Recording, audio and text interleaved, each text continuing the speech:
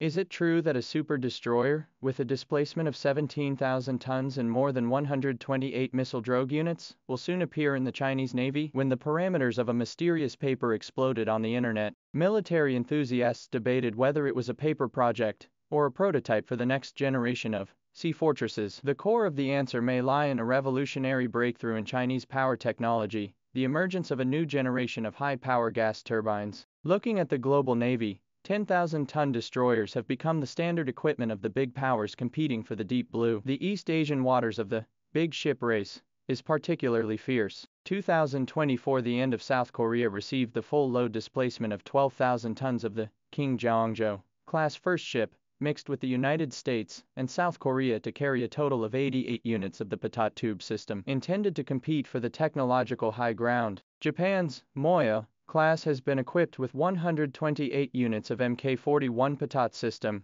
with a strong cooperative engagement capability, and in March 2025, announced a new generation of Japanese ASEV destroyer program. The design displacement is as high as 16,000 tons, maintain 128 Patat tube unit, plans to integrate more advanced anti-missile radar and laser weapons. In the face of this situation, China's absolute main force in service, full load of about 13,000 tons of Type 055 destroyers, with its 112 of the world's largest general-purpose Patat tube unit, excellent dual-band radar and integrated radio frequency system, although living in the forefront of technology, but continue to evolve to cope with the pressure of the surrounding area, and to meet the needs of their own ocean-going strategic deepening, has been the trend of the general trend. The core bottleneck driving the upgrading of the 10,000-ton ship. The core bottleneck that drives the upgrading of the 10,000-ton ship lies in the heart, the power system. For a long time. Looking back at the development of 055 and its predecessor,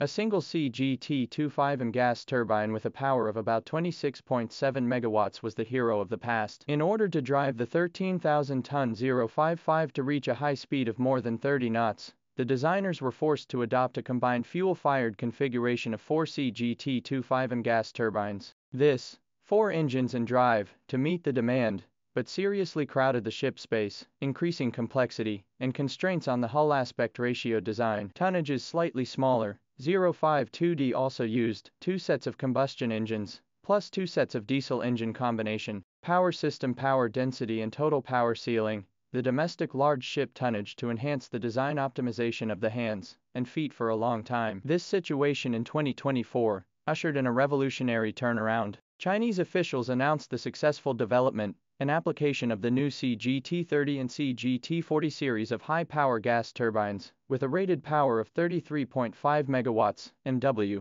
and a thermal efficiency of 39.3%. The CGT-40 series, which is positioned at an even higher level, has an even higher power of 44 MW, with a thermal efficiency of more than 40.5%. Compared with the CGT-25 series, the new combustion turbine not only realizes a leap in absolute power, but also a qualitative leap in energy conversion efficiency. This provides a solid and even revolutionary power foundation for China to develop the next generation of larger tonnage and higher performance destroyers. It is envisioned that the new destroyer will be equipped with 4 CGT-30Ms, which will have a total output power of 134 megawatts, which will not only be able to easily drive the 17,000-ton ship at a high speed of more than 30 knots, but will also leave ample room for the ship's growing power requirements, such as future high-energy laser weapons, electromagnetic guns, stronger radar arrays and integrated electric propulsion, to be met, leaving plenty of energy redundancy. Look again at the paper that generated so much buzz. The parameters of the new ship it depicts are striking: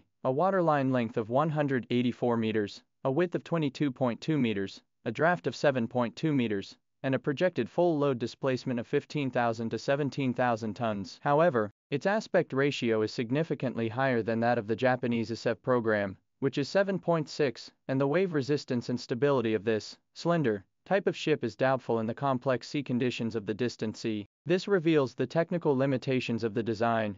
It is likely that the design team relied on the CGT-25 series before the introduction of the CGT-30 to ensure that the 30-knot speed could still be achieved even after a significant increase in tonnage, and the design team adopted a compromise, lengthening the hull to optimize hydrodynamics at the expense of stability. Optimize hydrodynamics at the expense of some stability. Thus, The thesis proposal was more of an exploration of the limits of the technology available at the time, and parts of the design may well have been replaced by more rational solutions, as the CGT-30M, CGT-40M matured. The surging Chinese heart gives China's next generation of large destroyers unprecedented design freedom. Based on the strong power of CGT-30M, a new ship with a length of about 195 meters can be optimized to a width of about 24 meters, with a more reasonable aspect ratio of 8.1. Such a design can ensure high speed while significantly improving stability, wave resistance and internal space utilization,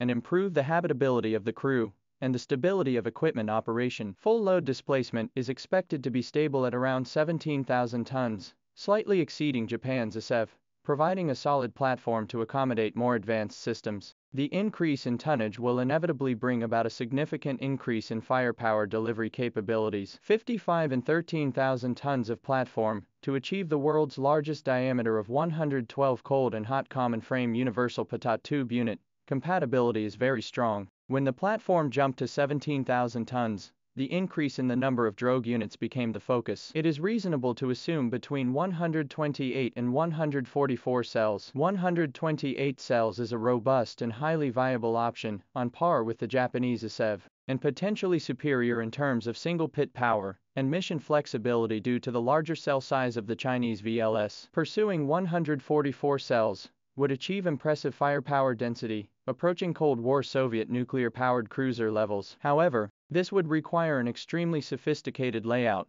that could significantly reduce crew living space, ammunition storage compartments, power redundancy space, and even loss of pipe access. Therefore, weighing firepower, habitability, sustained operational capability and cost-effectiveness, the 128 unit or slightly more option is more pragmatic and balanced. It must be re-emphasized that China's large general-purpose pitot tube has the advantage of a big pit, which makes it far superior to the US-Japanese Mk-4157 system in terms of its potential to carry large and new types of munitions. The strategic positioning of the next generation of large destroyers will be clearer. It is not only a super destroyer, but also the ultimate guardian of China's future carrier battle groups and the core command node of ocean-going formations. With its huge tonnage and abundant energy, it can integrate more powerful dual, multi-band radar systems to build a battlefield sensing network with wider coverage, higher precision and stronger anti-jamming. Its advanced cooperative engagement system can integrate carrier-based aircraft, AWACS, other escort ships and shore-based information to realize over-the-horizon anti-aircraft and anti-missile interceptions, supporting the fleet with a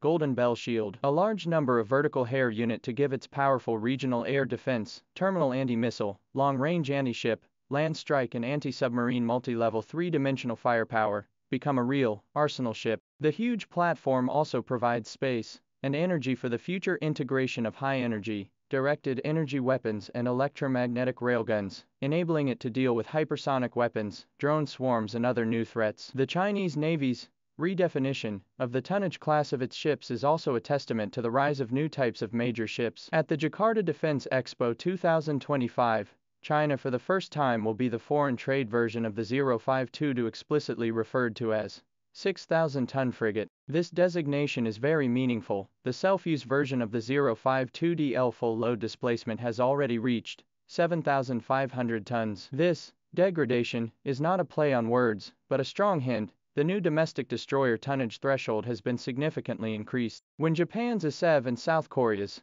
King Jeongjo class outline projected one after another in the Western Pacific charts, China's development of 17,000 tons of super destroyer is not only the technical feasibility of the issue, but also to safeguard the country's maritime rights and interests, to support the urgent need for far sea defense strategy. The seemingly radical and even compromised parameters in the paper are in fact valuable explorations based on realistic conditions on the eve of the power revolution. With the second batch of the 055 being launched and outfitted, the third batch of the 055 is likely to play the role of a successor, incorporating part of the verification of new technologies. And the real Sea Giant, a collection of surging power, tons of huge body, horrible firepower and cutting-edge systems and one epic-making warship, perhaps code-named Type 058. Its blueprint has been in the blueprint is already clear in the dawn of the power breakthrough. It is no longer just a thesis parameter, but will be the steel backbone of the Chinese Navy toward the deep blue is expected in 2026 to 2030. From the drawing board to the ship platform, and finally cut through the waves, become the sea to guard the sea border pin. When the real, world's first destroyer, appeared in the blue sea, it will announce that the development of the Chinese Navy's main ship into a new era.